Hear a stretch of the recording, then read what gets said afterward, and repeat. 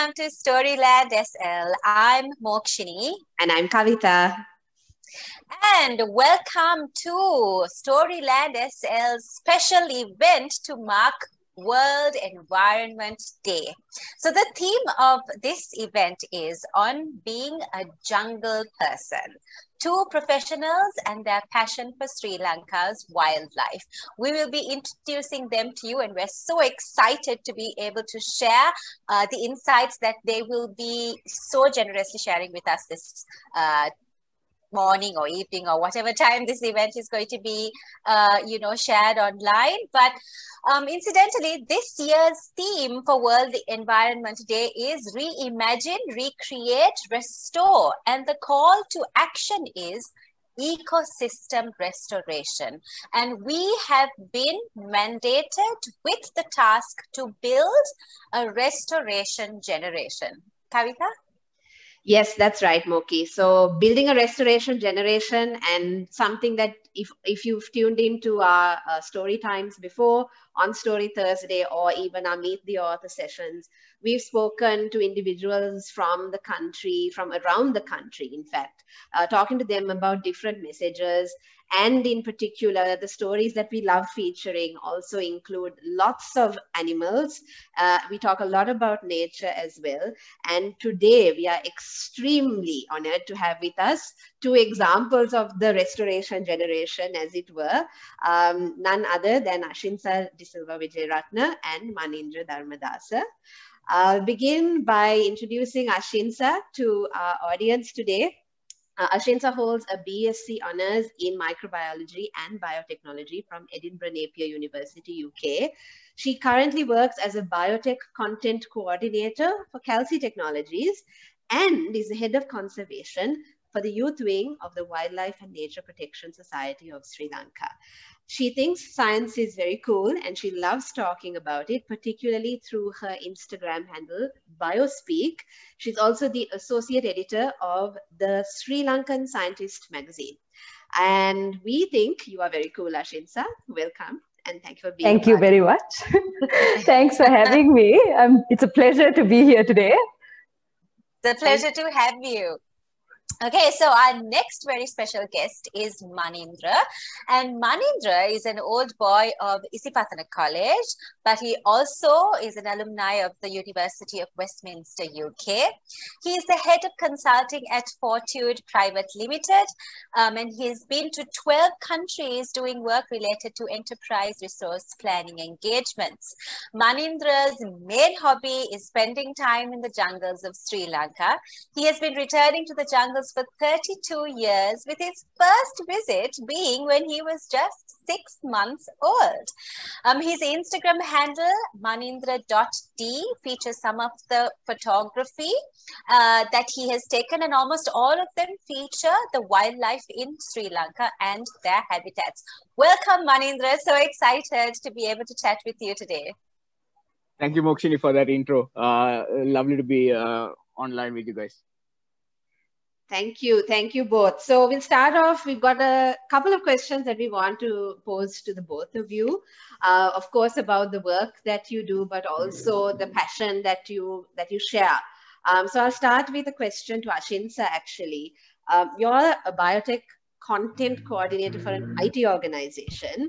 And that seems like really intense and challenging work, but you're also the head of conservation for the youth wing of the WNPS. So there's two demanding roles that you're juggling, Ashinsa. Tell us a little bit more about the choices there and why you make the time for both of them.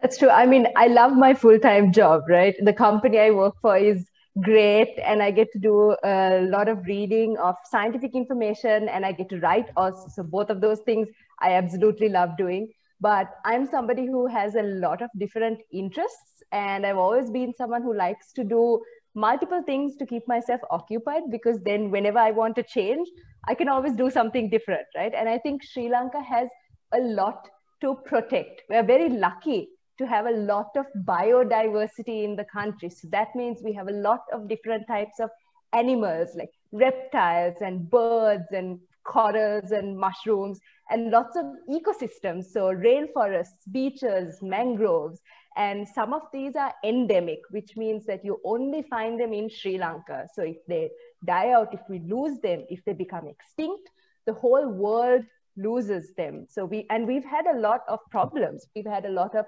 deforestation, pollution. So trees in the forest have been cut down. Plastic has been thrown just into canals that ends up in the ocean. So I think it's important that those of us who love wildlife and nature try to protect it in whatever way we can. And that is why I think it's important to make time for both these things. That's fantastic. That's really, really great. Like so inspiring as well, right, Kavita? Absolutely. And I mean, in just those 2 minutes, we learned so much. Yeah, I know, absolutely. Okay, so I'm just going to jump right in now and pose my first question to Manindra. Manindra, I started following your Instagram handle very recently. And I'm a huge fan of nature. Okay, let me put it that way. I'm not so much a jungle person, so to speak. Unlike Ashinsa and you, it's not like I return to the jungle, you know, every few months. But having said that, I'm very close to nature, and I feel like a very closeness to nature. And so on my Instagram, I follow a lot of pages that feature photography of wildlife and, you know, natural habitats and ecosystems. And I must say, some of which are, you know, like Nat Geo and, you know, right up there, globally renowned, right? But I have to say, not that my opinion matters, but I have to say yours is right up there with all of them. I really, really enjoy, you know, clicking on your page and taking a look at some of your pictures. I mean, thank you so much, first and foremost, for doing this, right? But I would really like to know what your process is when you undertake these little trips. Do you go specifically to take the photographs, or are you just there to just enjoy the scenery and you just happen to take the pictures whilst you're there? Please just tell us why you do it and how you do it. Right. Okay. A bit of a long question, long Yes, answer, I would say. Yeah. Thank you so much, first and foremost. Thank you for that lovely introduction. And Ashinsa, I really can't beat her with that introduction that she gave. So don't expect much from me in terms of that. But I mean, see, I'm not a person who has studied nature, to be really honest, right? So how all this started is purely because of how I was brought up, right? See, my family is a very, my father and mother, right? They are very jungle savvy people.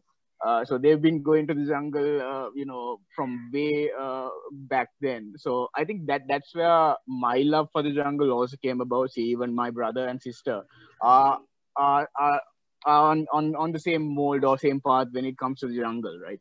So as you mentioned earlier, I was taken to the jungle when I was 6 months old.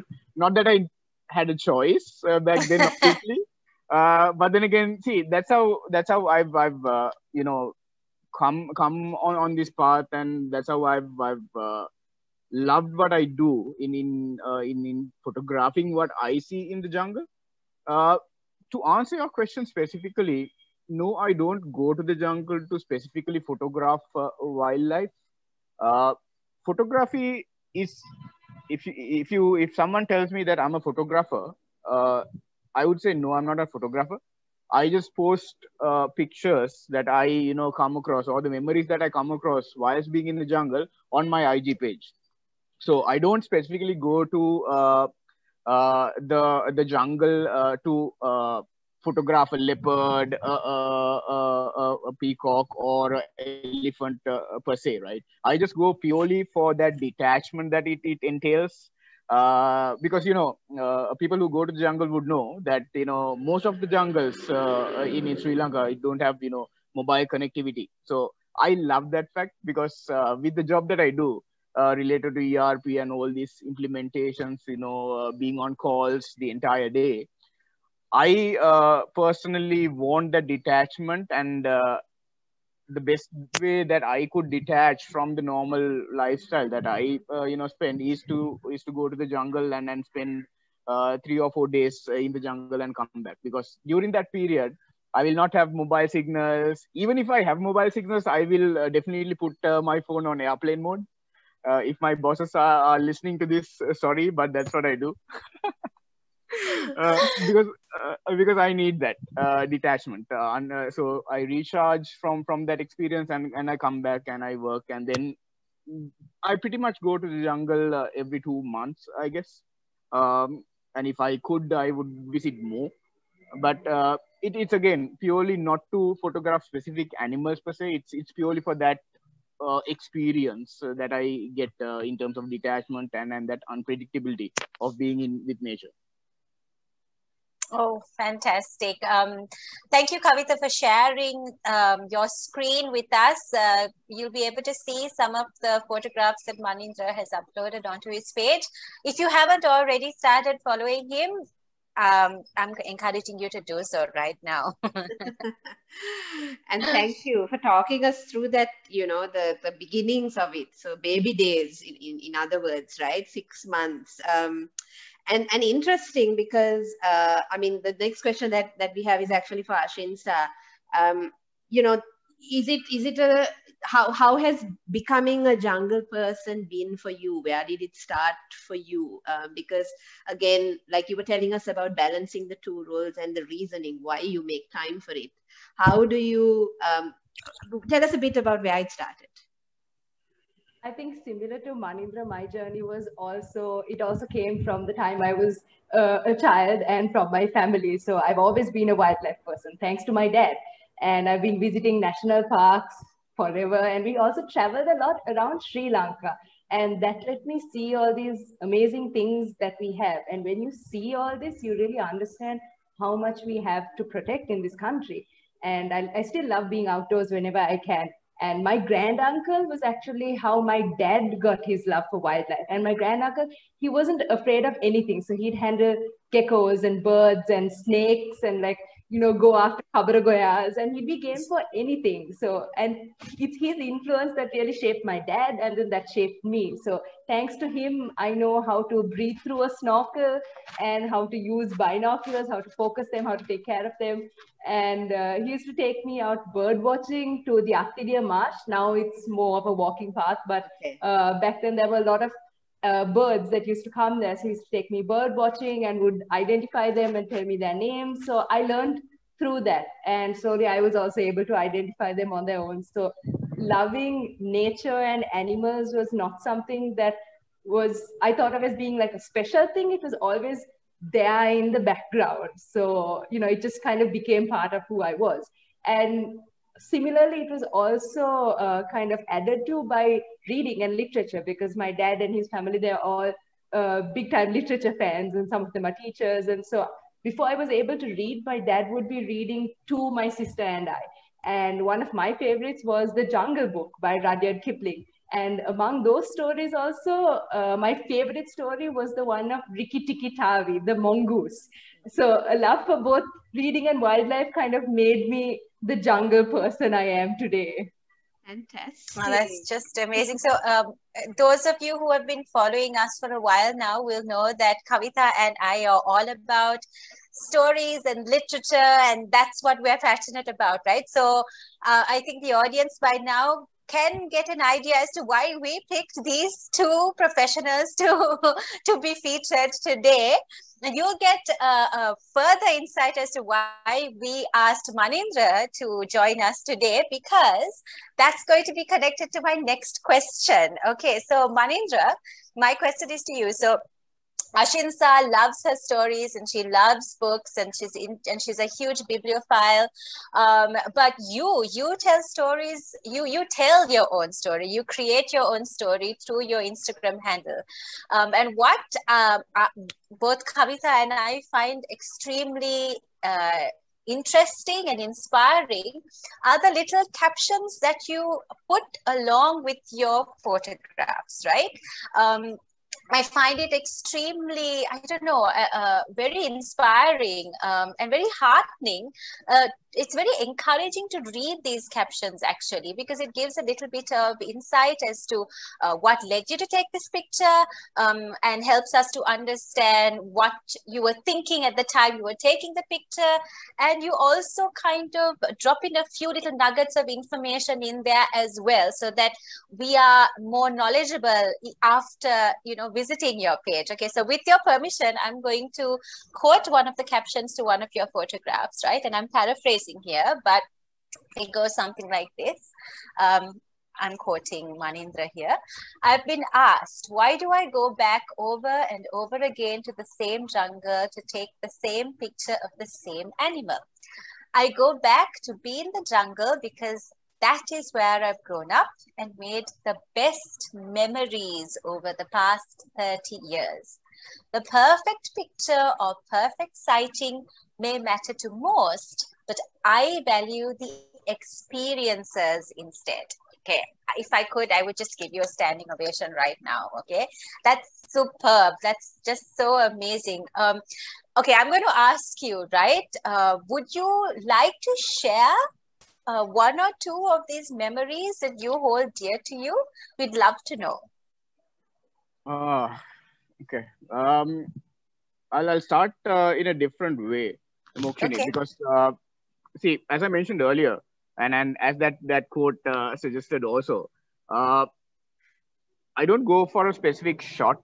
Say, for example, a leopard or an elephant or a bear. I don't go for a specific frame to photograph per se, right? I always go for that entire experience, and as I explained earlier, that detachment and that whole unpredictability in being in nature, right?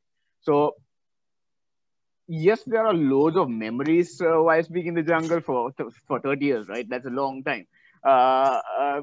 So obviously there have been multiple, you know, elephant charges, herds of elephants chasing behind us, you know, and then leopards walking just a few meters in front of where we sleep. All those, I mean, and once in Yala, I saw 5 leopards in one on top of one rock, right? So I think that's a pretty amazing moment or a highlight in my, you know, years in the jungle. But see, none of those specific moments really matter to me, because the entire experience in all of my jungle trips is what matters to me in in reality, right? Because, you know, from the time that I step inside the jungle, you know, even this tiniest you know, bird, the bug, or whichever animal that I come across, and even, you know, being in that, you know, whole environment of the wind, the stars in the night, I mean, I can't really explain that feeling, if you know what I mean. But to specifically answer your question, no, I don't have specific memories per se. Say, for example, you know, seeing this leopard or seeing this elephant or like that. But it's just that the entire experience of each and every trip that I make is dear to me. Thank you. Yes, thank you so much for sharing that with us. Kalita? Yes. So, okay, let's talk a little bit now in terms of the time that you make for nature, the both of you. And my question is to Ashinsa, to start off on that track. Tell us a bit about the work that you do with the Wildlife and Nature Protection Society of Sri Lanka, in other words, WNPS. So gladly, because it takes up a large chunk of my time, and I'm very glad to give that time. So the WNPS is one of the oldest conservation societies in the world. It is now 127 years old. I think it's the 3rd oldest conservation society in the world. And we have many subcommittees that focus on different things, because there is a lot of work to be done. So we have marine, wildcats, elephants, and so on. And one of these subcommittees is the youth wing, and that is where I am most active.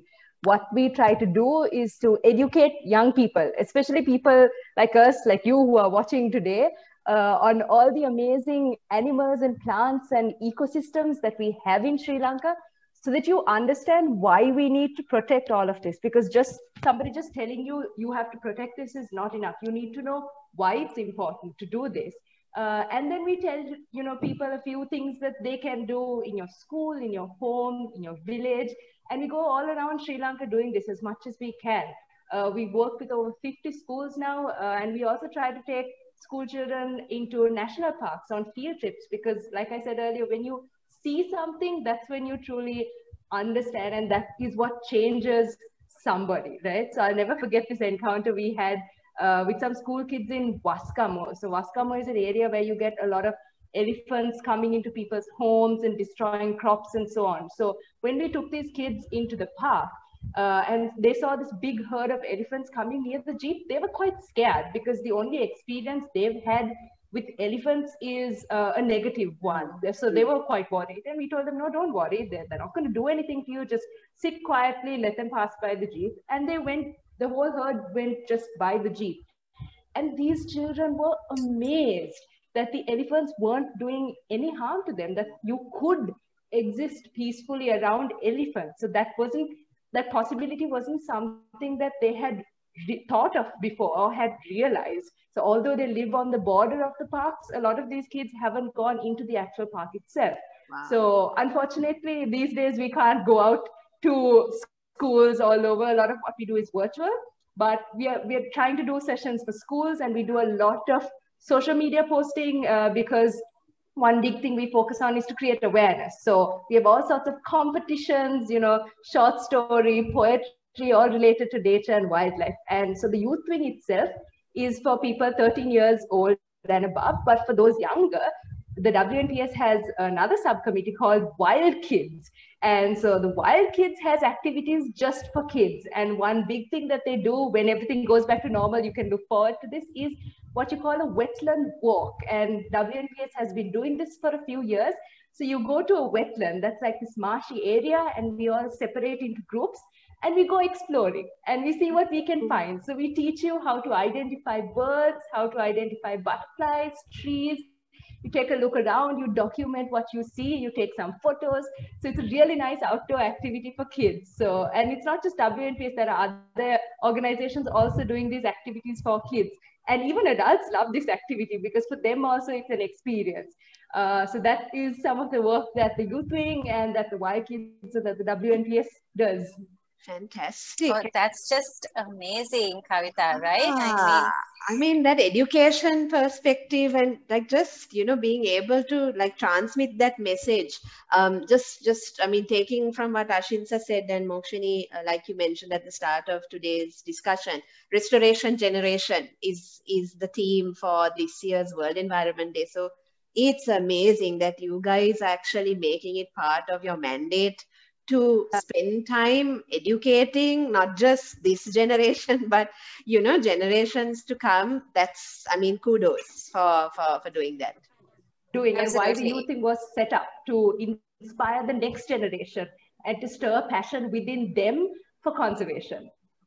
Oh, so I mean, I would say it's actually very visionary of you to do that, because you've started this work some time back, and it's only now that the world is catching up and they're talking about a restoration generation, whereas you have already started this work, and we wish you all the very best in these endeavors. And maybe, just as you say, when things go back to normal, Kavita and I can be two of the adults who actually join in one of these wetland walks. We'd love to be a part of that. Okay, so my next question is to Manindra, and it's also connected to your passion for wildlife, for Manindra. Now, you are doing a very responsible job, right?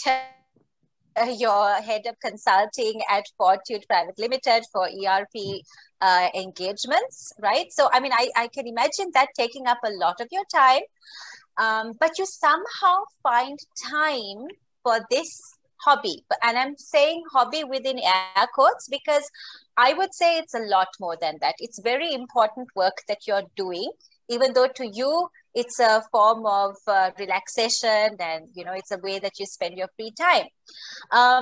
I would like to know why you do this. I mean, okay, so it's a few elements to this question. Why do you do this, right? B, you take your photographs and you post it on your Instagram handle, and your Instagram handle is a public profile. It's not private, right? If I'm not mistaken. And you freely share these photographs with the public, those who wish to follow you. You can easily have an exhibition, or you can, sell them, but you choose to generously share these photographs with the Sri Lankan audience, or even a wider audience. Why do this?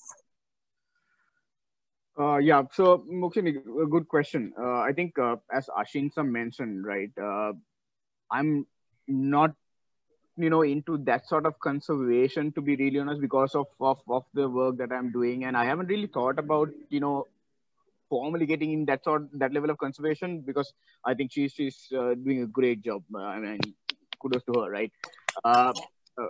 But I mean, from my end, what I mean, if at all my posts on my IG handle, if it provides that experience to a wide audience of that moment, with my picture as well as my caption that I post with it, then I think that helps a wider audience to understand or be in that moment.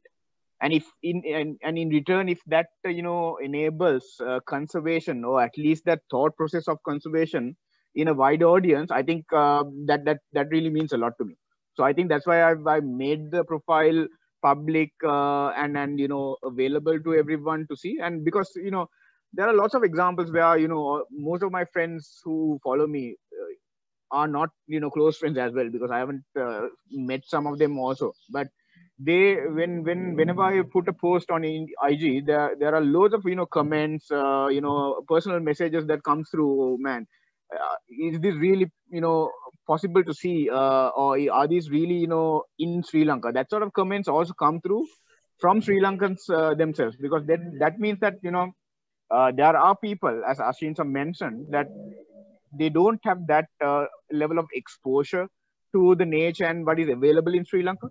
So I think if that message goes out to the public via my profile, then I think that's the message that I want to spread as well. And to your first question in terms of work and how I get time to do all this, I hope my bosses aren't listening to this. So, I mean, see, if I could do this more often, I would love to do it, because I mean that's where my passion lies, right? But see, in all honesty, it involves a lot of planning.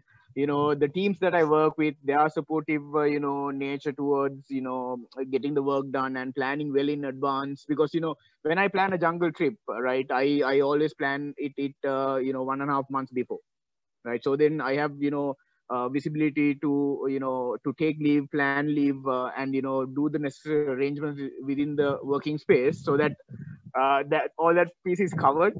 So bosses, you don't have to worry about it. Everything's under control. That's fantastic. That just shows actually the priority you give to it. And it looks to me like everyone in your workplace has already identified you as a jungle person as well, right? Yeah, for sure. I mean, say from my school days, I mean, I've been called different nicknames related to the jungles, right? So everyone from school knows that I am, crazy about the jungle and that whole experience around it. So I think it's known, even with the office crowd. I mean, most of them now come with me on my trips because of my IG profile and stuff like that, and the stories that I've told them. So most of them tag along with me now on these trips. So I think it's a good addiction to have, as long as you do it in the right spirit. Fantastic. I think what you're doing with your photos is also definitely a kind of awareness raising, right? Because like you said, people message you, people ask about it, and what we want is for people to be talking about this, right? For people to know this is out there. Yep, exactly. So I wouldn't undervalue how the impact that your photographs are having, because I think they are having a significant impact, and you need more people sharing the photographs that they take, the things that they learn, and putting it out there for people to be amazed at it, because there is so much to be amazed at. Yep, exactly. No, so, and interesting, so like, both of you have told us so much about what drives you and what, brought you to this point. I think if we were to like go into the next set of questions, how would a young person, with a similar passion, maybe inspired by photographs, maybe inspired by, reading or having heard something that somebody spoke of, basically the stories that the jungle has to tell. Ashinsa, if you could perhaps start us off, like, what could a young person do? Does it have to be through an organization? Does it have to be, with the guidance of an institution? Tell us your thoughts. So I think, you can do both. You can certainly join an organization, and we would love to see more young people involved in conservation. I think the good thing is that there are a lot of young people already now who are getting involved in conservation and understand that this is an important thing. So, but the more the merrier, right, for a cause such as this. So if you do like nature and wildlife and you want to be part of a larger organization, Sri Lanka itself and globally, we have quite a few conservation organizations that you can be a part of and that have little things that you can do. So, but you don't have to be part of a larger organization to do something for conservation. So for example, like Manindra, you can take your photos, you can share them, you can share some information. That is also doing something for conservation. But there are a few other things you can do at home. For example, you can try to minimize your waste so that you make sure that you don't cause part of the problem of pollution. So you can try to maybe not use a plastic straw, try to use a bamboo straw. Don't buy disposable water bottles. Try to have like one water bottle that you take with you, you refill it and take it with you on your trip, so that you don't buy like a whole bunch of 500 milliliter plastic water bottles that you drink and then throw away. Then you can try to upcycle some of the things that you would throw away. So for example, if you have a bottle or an old container, you can cut it, you can paint it, and you can turn it into a flower pot, turn it into like a pen holder. There are a lot of creative little things that you can do for conservation. Similarly, if you want to have animals coming into your garden more, plant some flowers that butterflies really like, or some fruit trees, so that then birds will start coming into your garden. So although you don't think of these things as being for conservation, these are very important things for conservation, because you find, especially in the cities, there are not enough garden spaces. You don't see very many butterflies around anymore. So if you can plant a few bushes with flowers that the butterflies like, put a bird bath outside, have some birds coming in, and don't kill the millipedes and the little bugs that you see around in the garden, because they also play a very important role in these ecosystems. So you need all these different animals around. So you can do something formally for conservation by joining an organization, or you can just do whatever you can at home. Fantastic. Superb. I think I took a few tips from that as well. It's really fun. We don't realize that on a day-to-day basis, we do so much to harm the environment. And, we're running out of time. And that's one of the reasons why Kavita and I actually decided, right, Kavita, to have this to mark World Environment Day, because we felt that it was a very, very huge issue that needs attention, and we wanted to use the platform of StoryLandSL to reach an audience and help spread the word, right? And so thank you for that, Ashinsa. It's a pleasure, and I'm glad you did, because you need more people like that who are willing to use the platforms that they have, engage their audience, and spread this message of conservation. Yeah, and it's been an educational experience for the two of us as well. Manindra, yeah. So Manindra, so you and Ashinsa are doing your part in spreading the word, and so many young people are catching the flame, and they themselves are now spreading the word as well, right, with their enthusiasm. But with this enthusiasm, we also see, particularly where photography is concerned, we see a disturbing rise in the frequency of aspiring photographers sometimes, in their endeavor to get the perfect shot, violating some of the rules and regulations that are in place to protect the very wildlife and the very wildlife that they're trying to photograph and their habitats. Like, for example, we have seen in the recent past how, people, they are in their jeeps, but sometimes without a tracker, or they veer off the track in order that they can chase that particular animal that is being elusive, so that they can take that perfect shot.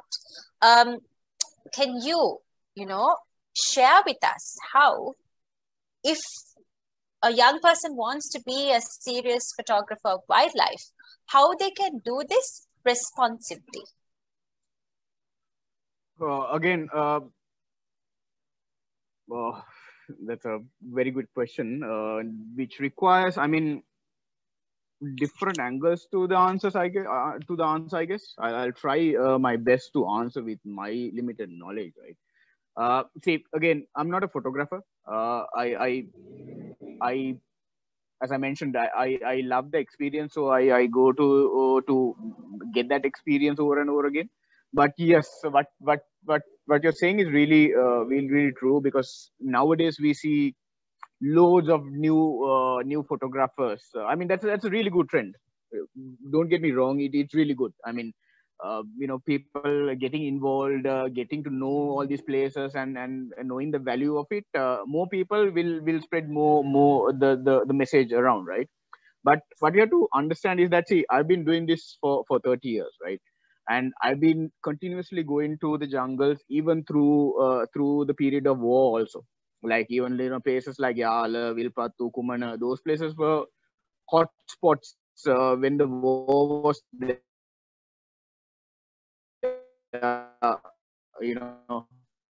And then still we those days also we went. A lot of people ask me, why do you take that risk? I mean, I'm also not entirely sure why we took that risk back then.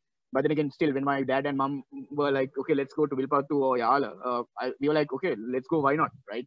I mean, I may not have not known the risk back then, but then again, that love for nature, I think, got the better of us. But then again, see, starting from then, looking back to now, you look at the number of jeeps inside the park is crazy, right?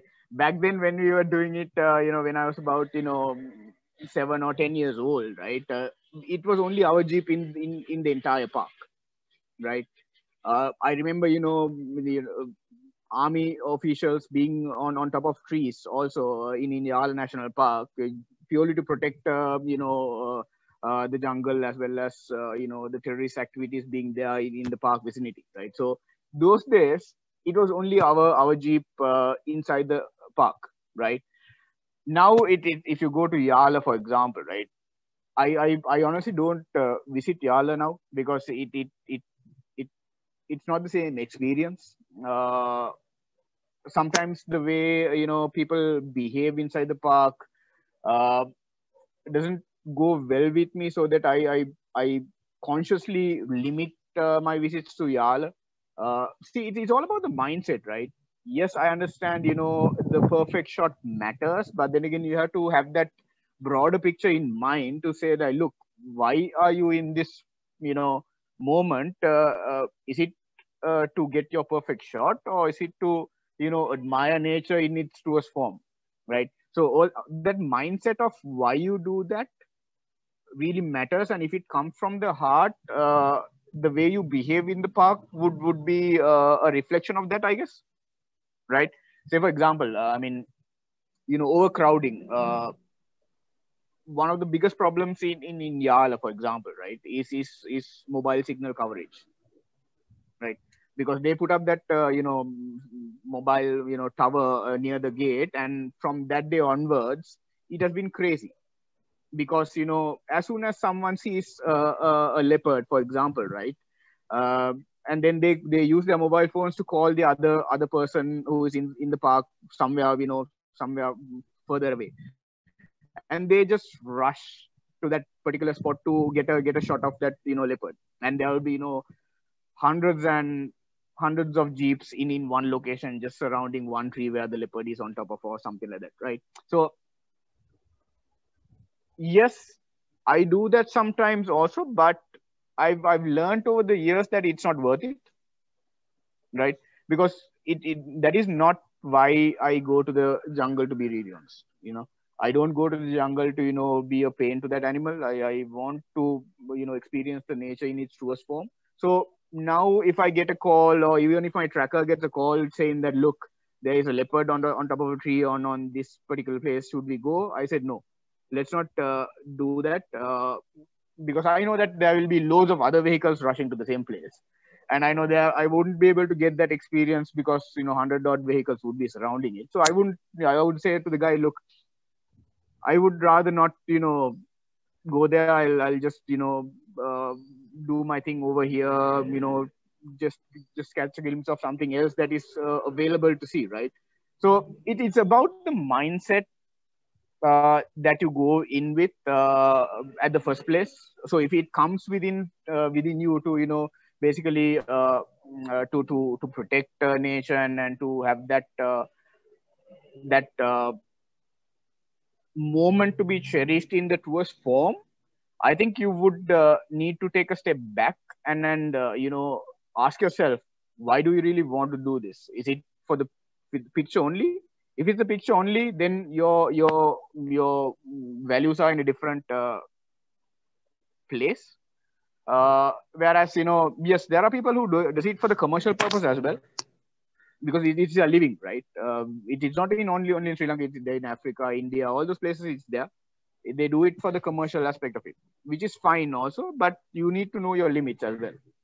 If you set up a scene and get a shot staged, which happens in Sri Lanka also, right? Mind you, it does happen. I don't believe that's the right way of doing it. Okay, that's news. Sorry, I had to vocalize that. Okay. So yeah, to reiterate, it's a mindset, how well where your values lie in terms of what you're doing. So yeah, advices would be simple things like, don't overcrowd an animal. Don't speed within the park limits.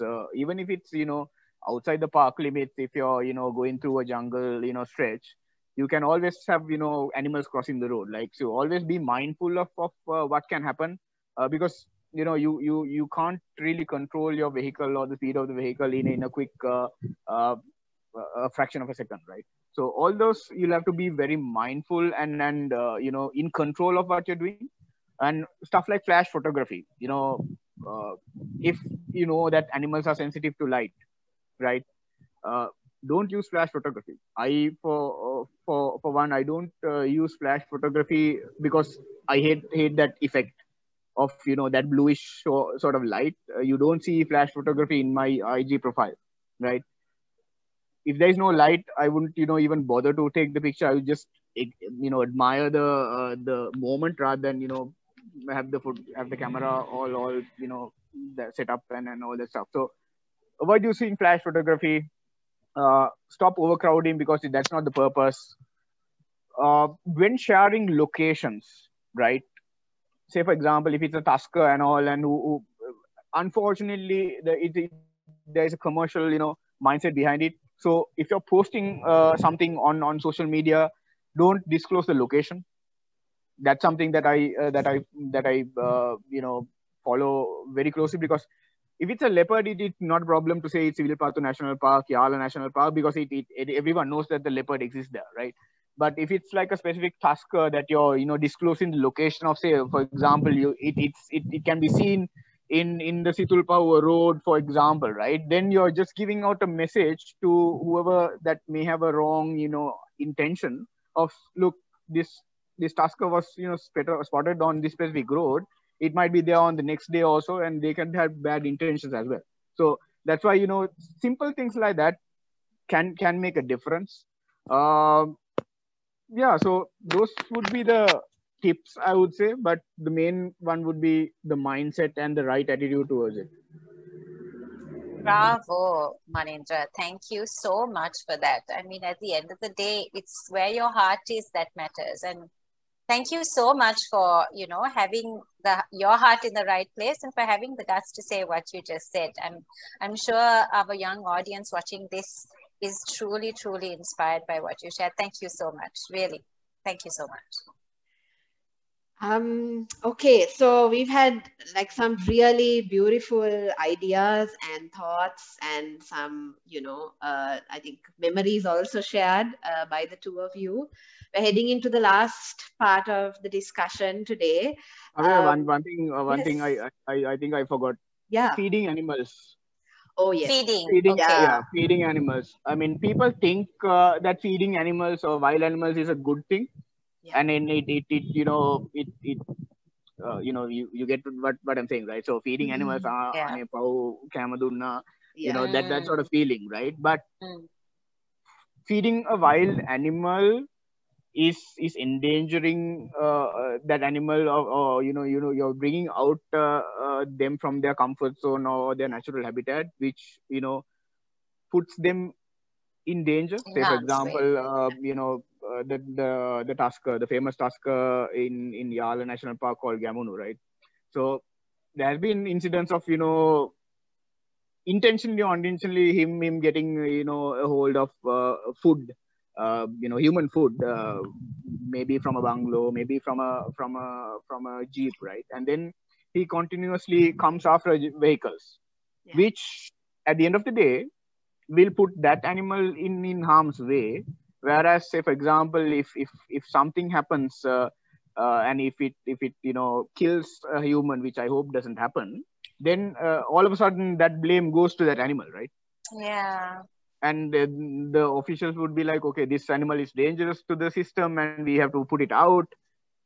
That sort of mindset is there. So that all started with that simple act of kindness of feeding animals, but it doesn't do good. So just wanted to highlight also, because I think that's an important point that people have to keep in mind. No, It and is a thank very you. common problem in the Buttala road, where elephants just stand on top of on the road. And I saw recently on a social media channel, a very popular social media channel, they've put up a video of a vehicle stopping and giving the elephant plantains and watermelon and stuff like that. I was like, that's not the right message to spread on social media. Yes, it would get you views and all that, but that's not the right message. You don't feed wild animals and publish it on social media, let alone do it. Absolutely. No, and I mean, honestly, thank you for bringing that out, because we're talking today about generation restoration. Sorry, I think I flipped it. Restoration generation. And I think as human beings, we often forget that there's a reason. We have a responsibility for the towards the planet. And at the end of the day, like you said, Manindra, it might be, with this mentality of kindness, for example, or, to feed an animal, but you're altering an animal's behavior, and that behavior becomes habit, and then the habit becomes something that's perceived. So it's, I think, important that you shared it, and thank you so much again for bringing it up. So I think we've spoken about the things to watch out for as well. Ashinsa, as we go into the last part of the discussion, you're an avid reader, and you've been able to, like you shared with us at the start of the discussion, some of your inspiration has actually come from books about wildlife. Where StoryLandSL, can you recommend a few good books on wildlife for our young audience, please? I can definitely recommend, and there are so many, but I think I'll talk about like my top picks. So one I'm already mentioned, and that is the Jungle Book by Rudyard Kipling. So I have an edition that has a really nice cover also, and you can find it very easily in any bookshop. So yeah, I really recommend the Jungle Book. And another one is The Wind in the Willows by Kenneth Grahame. So I've got this edition. And you can find various editions depending on the level of reader. So you have some that are quite simple and some that are a bit more detailed. and it's very nice. Its main characters are a badger, a toad, a mole, and a rat. So yeah, that's I enjoyed that book. And this book is a lesser known book. It's called Wild in the Backyard, and I actually know the author. She's a friend of mine. Her name is Arifa Tezin, and she grew up in the jungles of India, and she also has all these amazing wildlife stories, and she writes a lot of these books for kids. So this details all the different critters and creepy crawlies that you find in your backyard and gives you some really cool information about it. So this also you can buy it, I think, at Wijerathne and at some of these other bookshops. It's available here. And I really enjoyed it. So she talks about bats and mosquitoes and grasshoppers and woodpeckers and basically all this wildlife that you get right in your home garden. So this is a nice book to get to know a little bit more about the creatures in your back garden. So yeah, there's a lot to read about wildlife, and reading books like this lets you learn in a really fun way and an engaging way, and in a way that you will remember. Fantastic. Is it something that you've got on your list in the future, Ashinsa, to author a book maybe? We'll see. Stay tuned. Oh, yay. She didn't say no, Kavita. Maybe we can feature her in one of our Meet the Author sessions. Yeah. Okay. Future goal for someday. Fantastic. Looking forward to it. Okay, so last question is to you, Manindra. It's been a really engaging discussion, but as much as we would love to go on for longer, in the interest of time, we will have to pose to you our last question, and that is, okay, just simply, as a photographer, I know you don't like to call yourself one, but let's just face it, you are, okay? You're a damn good one as well, okay? Take it from us. What would you like to see more of in Sri Lanka? I thought you were going to ask, have I read any books? So am I getting books? You can throw that in. No. Yeah, if you have, please share that info as well. No, I am not a book person. Okay. So glad that question didn't come up. When you say places, as in what I want to see in Sri Lanka in terms of improvement in the wildlife sort of space, or any specific places? No, as a photographer, okay, what would you like to see more of? Because as we discussed now in the previous two questions, there's a lot of photography now, right? There are lots of upcoming photographers also. Is there something you wish there would be more of in Sri Lanka? What you feature in your Instagram handle is very different to what we see on other social media platforms. Is there something that you'd like to see more of based on what we discussed earlier during the course of our discussion? It depends on the passion of a person as well, right? Since my passion is on jungles and wildlife, hence all of my photos. Mainly, not everything is on jungles and wildlife. There are different stuff as well. But then again, my ones go towards the theme of wildlife and jungles because my passion lies there. But different people have different passions. Say, for example, right? Even though myself, Ashinsa, we speak about jungles and wildlife, some people don't have the same passion. So we can't expect them to be, having animal pictures or nature pictures in the IG handles, right? That doesn't work like that. So I guess follow your passion in terms of where your heart lies. Say, for example, it can be fashion, it can be food, because I follow a lot of pages related to food photography, fashion photography. It can be, macro photography. Say, for example, specific people, it's on the wildlife, channel itself, but then again, they don't like elephants, leopards and all those huge animals. It's purely on bugs, right? So that's on macro photography. So there are specialized pages on macro photography as well. So essentially, it depends on what you like and where your heart lies as well, and photography is something that that needs time as well, I guess. So, for example, if I don't think everyone would be able to go to the jungle every 2 months and spend 4 nights there and do what I do or what Ashinsa does, right? That's not practical, right? Photography relates to what your pastimes or what your favorite moments are in terms of life, as if you know what I mean. So follow that aspect of it rather than trying to copy someone else, because then it will give you better results. And because you have that passion to improve what you do, you have the eye to capture that moments in a different way. So always go on that path of where your heart lies in terms of photography. It can be food, it can be whatever, but try not to copy. Just because one person does leopard photography, for example, you don't have to copy it and be disappointed. Okay, I can't go to the parks as often as I want and all that. Always have a mindset of, okay, what can I access, and what can I what do I have in terms of what I like, and then stick towards that. This would be the messaging, I guess.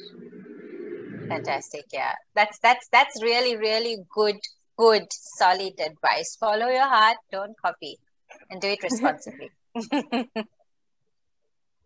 Okay, so I think that's all we have time for, right, Kavita? Yes, sadly, but honestly, so much that we have learned in these 60 minutes. I think you've shared with us the reasoning behind your passion, and also some really great advice and insights. So to all of our viewers, I hope you've learned as much as we have. If you haven't done so yet in the course of this discussion, do so now. Please follow Manindra and Ashinsa on Instagram. Manindra is manindra.d, and Ashinsa goes as Biospeak. That's BIOSPEAK. For some fantastic insights on science and the environment, and of course the stories that go with their love for the work that they do and the passion that they have for the wildlife of Sri Lanka. Mokshini? Yes, thank you so much, Ashinsa and Manindra. Like we said at the start, it has been nothing short of an honor and a privilege to have you with us. It's not often that we find kindred spirits, and the two of us, Kavita and I, being so passionate about stories and reading and writing. It was a no-brainer to us when we first started conceptualizing this project to invite the two of you, because A, you're young, B, you're passionate about what you do, and C, you're all about stories, right? And most importantly, you're all about saving our planet, and it's the only one we have. So thank you so much. Thank you so very much. Thank you for having us. It was such a pleasure. Thank you so much, guys. Means a lot. Thank you. It has been a really lovely session. I think I've learned a lot from Ashinsa here. So thank you so much, guys. Stay safe. Thank you. And we look forward to seeing more of the good work that you do. All the very best to you both. Thank you. Take care, everyone. Stay safe.